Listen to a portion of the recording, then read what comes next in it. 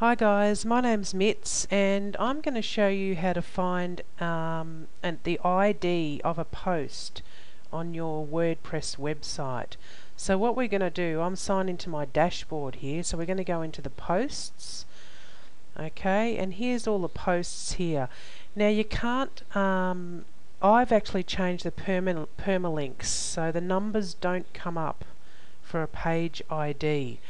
So how I'm going to tell is I'm in Internet Explorer at the moment. Now down the bottom here is the status bar, and if I just hover over that post, as you can see down the bottom there is the number down there.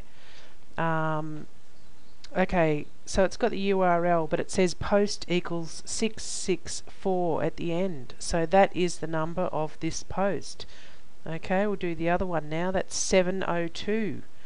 Okay, so the reason I'm doing this video is a lot of people don't know how to find their post ID, and if I go and visit the website, which I'll just open it in a new window here, right, and if I go to a post, now I've changed the permalinks, okay, so it doesn't have the number up there, and I have to hover over it here and look down in the status bar down the bottom to see it.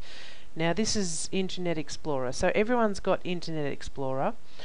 The other thing is that if you can't see that status bar down here, oops, sorry, just here, it might not be enabled. So what you do is you go up, this is Internet Explorer, so you go up to the Tools menu and you go down to Toolbars and you make sure that's ticked, Status Bar, okay, because that will show you the details. So when you're hovering on something, it comes up down the bottom, okay, the URL of the link.